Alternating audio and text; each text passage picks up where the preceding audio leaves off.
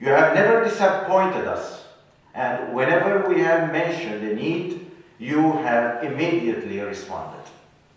Yes, tonight I could go on and simply thank you for all that you have helped us do. On the home front in Aleppo, you have helped us continue operating our schools under very trying circumstances. You have certainly seen pictures of Aleppo when it comes to destruction and repair. The same goes for Kesab. The last years have seen a real sad onslaught on everything called Armenian, starting with the Memorial Church in Deir Zor and church after church in both Kesab and Aleppo. You have been there in your hearts and thoughts, and I cannot see that. I can tell you much today that you don't already know. You are so faithful. May God honor you and bless you, wonderful friends. When searching through my mind tonight, I am unsure where to start. Should I begin by telling you that the schools are up and running for the 6th year in this long, long war? Their principal, as well as many of teaching staff, are still there. Quite impressive. The teachers are all sensitive to the needs of the students. At times, they simply stop the teaching, realizing that there has been so much going on in the minds of their students, that there is a time to deal with the trauma created by a situation that nobody should have to go through. Death and violence have touched these children so many times, but we are all ready to keep going in order to provide the very best foundation, both educationally and spiritually, for the coming generation. We continue with the monthly bonus for the school employees. If they were to live off their salaries, they simply wouldn't survive. I'm sure you know that $1 is now 530 Syrian liras, and it was 48 Syrian liras. When the fighting broke out 5 years ago, the economic hardship has hit everybody, and in particular the children, who need nutritious food and good clothing, and both many times out of reach for the normal Armenian family.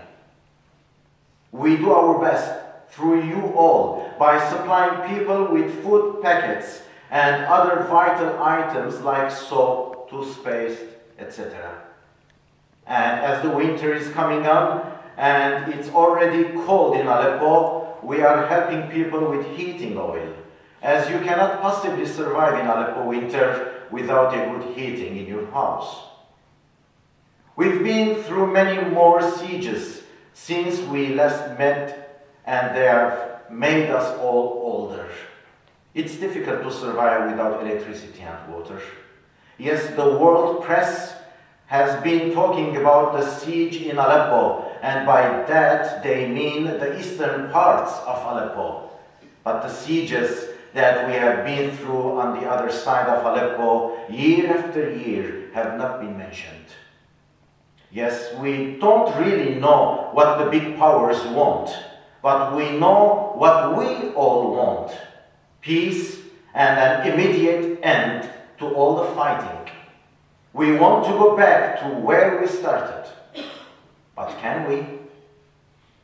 Since the month of April this year, Aleppo has been going through a demonic war, which seems to be getting worse and worse. I'm afraid that I will start crying now when thinking what has really happened to us.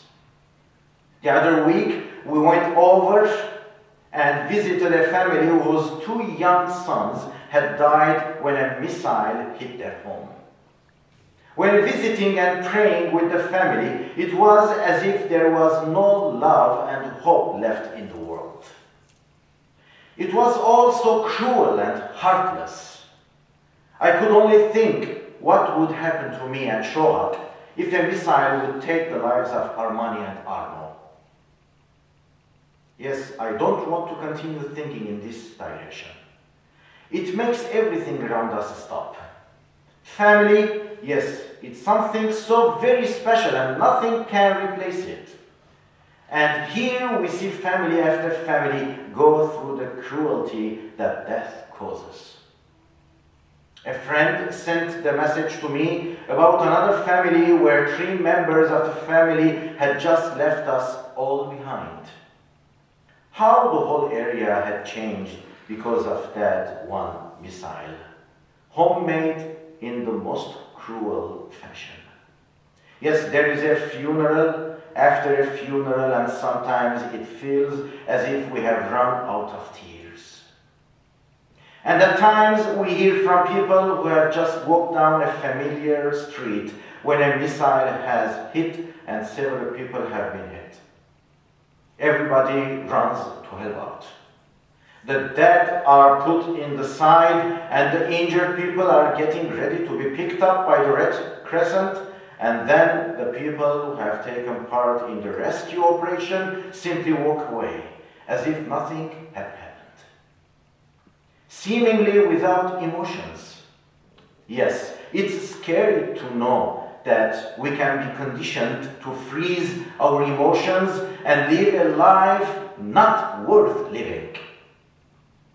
Where is the tenderness that we used to treasure?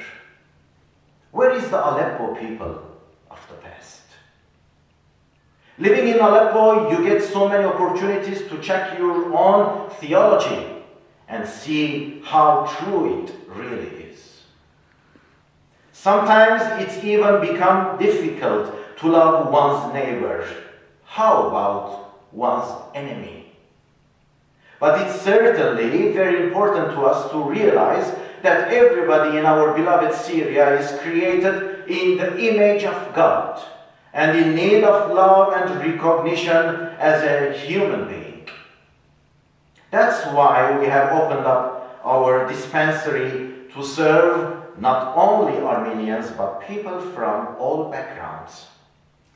This war has made us realize how much we all need one another to live the Christian life which is worth living. I mentioned earlier trauma.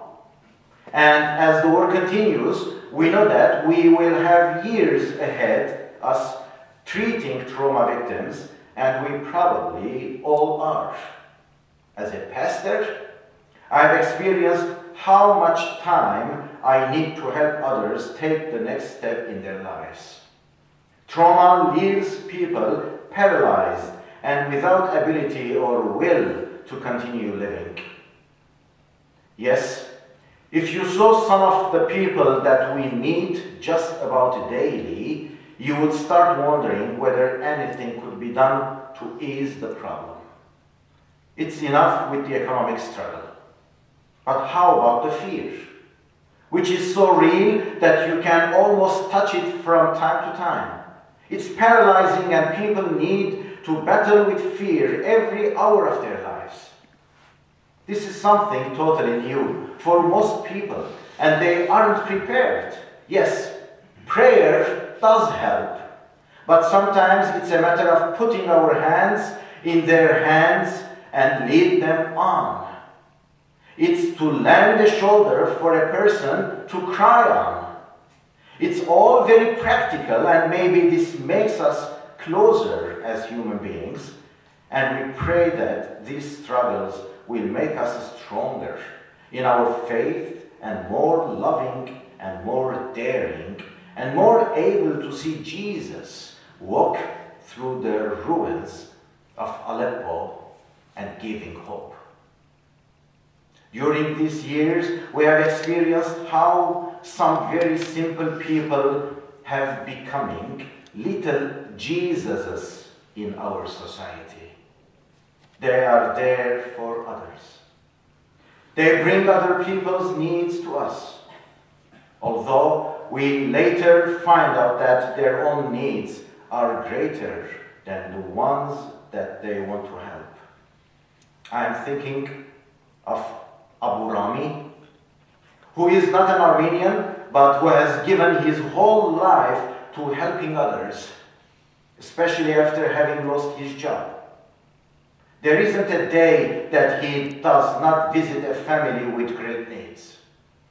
He and his wife keep on smiling and blessing people in the midst of daily struggles. And they see their mentally challenged son as a miracle of God. I ask, how is this possible? And then I see Jesus standing there instead of Abu Rami, and I know that Jesus is living through him every minute of the day. Yes, there are others who have lost almost everything. Everything. And they still smile and thank God for what they get on a daily basis, although it's far from enough. I see these people and I know that there is a loving God who can love others through us. This is Aleppo of today. How about tomorrow? Are we going back to the time when our Bethel Church, Emmanuel Church, Martyrs Church, Syriac Evangelical Church, built in 1923, 21, 40, and 65? Are we going to see widows and orphans rebuild the Armenian and even the Arab nation like back in those days? Seeing how area after area of our beautiful city is being destroyed, I cannot stop believing that it's going to be rebuilt one day. A friend of mine said the other day, I still haven't seen any practical use of being negative or pessimistic. I believe that there is a morning ahead of us. Yes, as Armenians, we have seen terrible days in the past, and we are seeing them today, but we have never given up. That's why we look at the destruction of our churches and our schools, and then we contact the repairmen and say, we are not willing to stop building, whether it's buildings or humans. We believe in the eternal value of people's souls, and this world and all it brings us will not defeat us. Yes, Jesus has overcome the world, and so will we. Thank you for your attention.